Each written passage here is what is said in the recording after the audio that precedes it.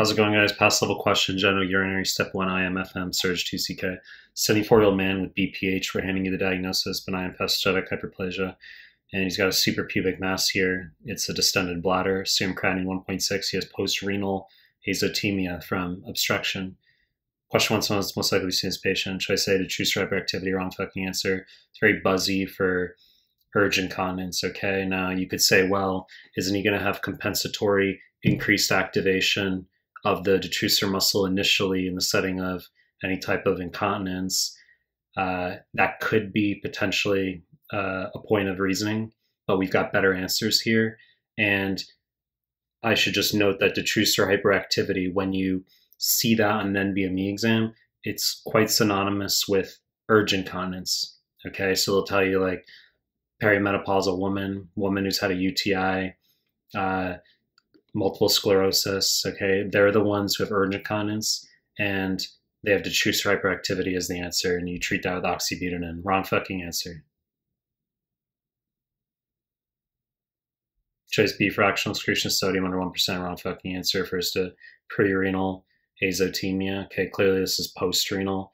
So, I mean, I've made some recent clips on this. Some of you guys have been struggling with this stuff. So if you have pre-renal azotemia, NSAID use, diuretic use, chronic congestive heart failure, diarrhea, vomiting over many days, for instance, you're going to have fractional excretion of sodium under 1%, BUN to creatinine ratio greater than 20. If you're intra or post-renal, so this guy's clearly post-renal, we would know it would be the opposite. You'd have FeNA greater than 1%, you have a BUN to creatinine ratio under 20. Choice B, wrong fucking answer. Choice C, increased serum bicarbonate, wrong fucking answer. So in the setting of renal insufficiency, creatinine's not egregious, 0.7 to 1.2. It's elevated, sure. But if we were to gestate what the bicarbonate could be in the setting, well, renal insufficiency will give you decreased serum bicarbonate. It's one of the mud piles, isn't it? Uremia. Okay, this dude clearly doesn't have uremia. Uremia means the clinical syndrome of renal failure. So you can have a decreased serum bicarbonate. You're never going to have increased bicarbonate. You're never going to have a metabolic alkalosis with renal insufficiency. Wrong fucking answer. Choice D, normal anion gap. Metabolic acidosis. Wrong fucking answer, as I just harped on. If anything, in the setting of renal insufficiency / uremia, we're going to have a decreased serum bicarbonate, and because it's mud piles, we would have increased anion gap. Okay, that's where you take the patient's bicarbonate and chloride, you add them together, you take that number, subtract it from sodium, and if it's 13 or greater, that's an increased anion gap. 8 to 12 is normal. Choice D, wrong fucking answer. Choice D, overflow incontinence, correct answer. Now, this patient clearly has a suprapubic mass. This is urinary retention here. Okay, they like to do this.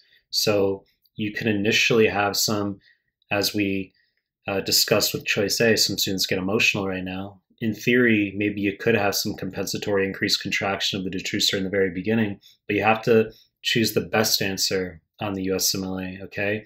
He clearly has overflow incontinence, which is high yield in the setting of BPH, okay? So increased serum creatinine, a suprapubic mass, you're going to get burnout of the detrusor muscle. That's what happens, okay? So you have a hypocontractile bladder here.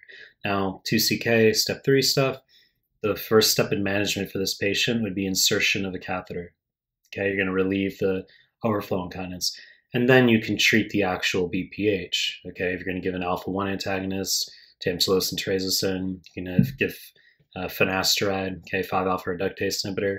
But in terms of choosing the best answer here, you need to know that overflow incontinence is associated with BPH. Correct answer. You know the deal. Until you make more content, like my stuff, subscribe channel. Appreciate your time. That's it.